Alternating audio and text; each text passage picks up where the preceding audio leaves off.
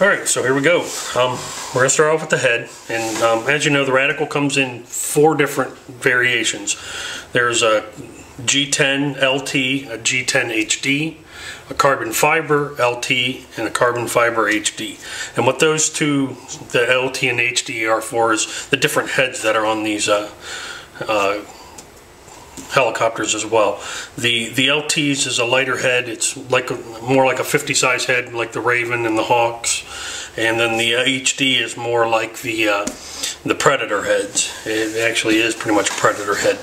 And basically the main differences, the differences between these two heads are pretty much right in the blade grips. After you get to the seesaw and the flybar cage, everything from them down is all the same for the most part, except for the main shafts. But everything up at the top, this is the HD rotor head block. This is the LT rotor head block. You see, there's significant size difference, and we got different blade grips here. This is the LT. This is the HD. You know, obviously bigger blade grips. You're going to run into needing spacers with these HD grips, so keep that in mind if you order the HD, that most 620 and thereabouts blades are going to need blade washers to fill in the spaces. Then you got differences in the bearings. Obviously stack out different because the LT has a 7mm main shaft, the HD has an 8mm main shaft.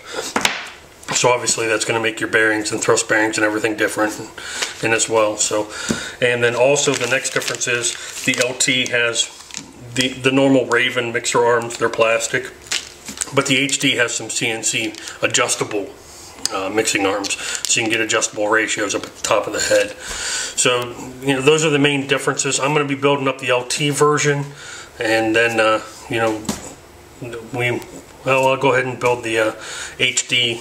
I'll put the blade grips and everything on maybe if I have time, and then we'll go from there. But as I said, I'm going to build mine up with the LT head, and later I may even put these CNC mixer arms on the LT head to give me that adjustable mixing ratio. So let's go ahead and do that, and once we get those built up, we'll come back and talk about it. Alright, now let me zoom in a little bit here, these are small. These are the seesaws attached now. So as you can see, they're pretty much the same. I did find out I was wrong. There is one difference between these two seesaws, and that is this spacer right here is different between the HD and the LT head, obviously, because they're different size heads. You know, the mast is a little thicker and wider around on the HD head.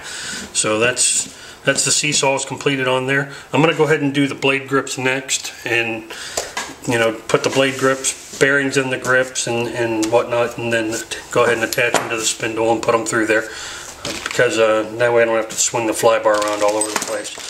You're going to want to make sure you pack your your thrust bearings with grease, and you know, make sure you get your thrust bearings on right.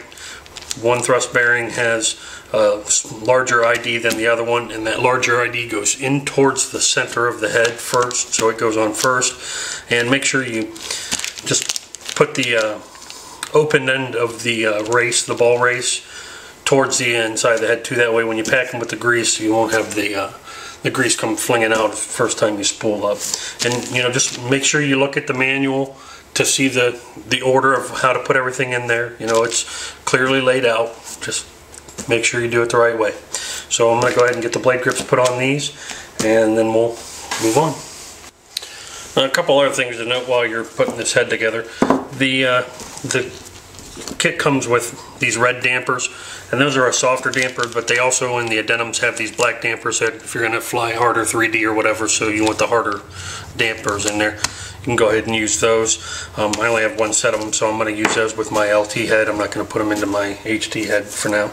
But so make sure you do that, and you know, just I don't grease mine. I just put them in dry and lock them down, and then make sure when you are putting these together that you Loctite these bolts on the HD head when you secure them to the feathering shaft. On the LT head, they're nylock, so you don't need to put any Loctite on those. But other than that, we'll go ahead and go back and get it put together. One other thing to note too, when you're putting this together, there's shims that you're going to put on between the dampers and the blade grips, and they give you, looks like, 2 of the larger ones and then 4 of some smaller ones. So when you're you may have to adjust it. You know, you may only need 2 on one side, 2 on a side, or 3 on a side, or whatever. You just, after you get it together, just check before you thread lock the bolts in there. You know, go ahead and tighten them down and make sure you're not getting any binding in the head.